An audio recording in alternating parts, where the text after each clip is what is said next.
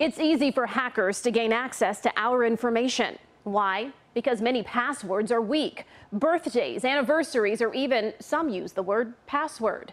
CBS 2's Lionel Moise shows us the steps we can take to make our passwords more hack-proof.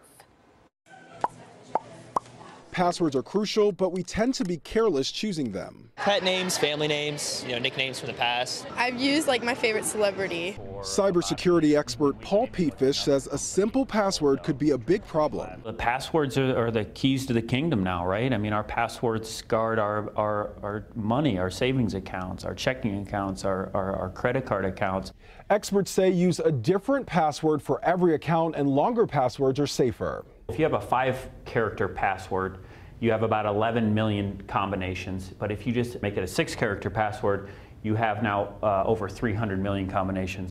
Often it's a computer trying to figure out the right combination and crack your password code. We recommend people at least have 10 to 12 character length. Also consider using a password manager app. There are many out there and some are free. Security expert Lujo Bauer says those apps will essentially remember your passwords for you.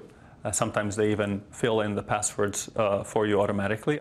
The passwords are encrypted for storage, so if a hacker gets in, they'll only find gibberish. Peatfish urges paying close attention to one of your passwords in particular. Why is it so important to safeguard the password for your email? Your email account, your main email account, is kind of the gateway into all your other accounts.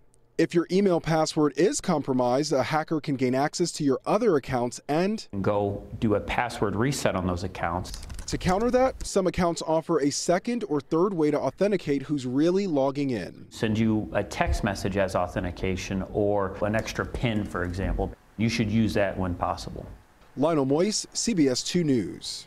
If you use unusual characters or capital letters in your password, mix them up inside the phrase. And if an app or website asks if you want to save or remember your password, don't do it. And listening to this earlier tonight, I changed up to one of mine to strengthen That's a good idea. And we have so many passwords for so many different accounts. Sometimes it's hard to keep track, right? Yeah, easy to forget. Yeah, no doubt.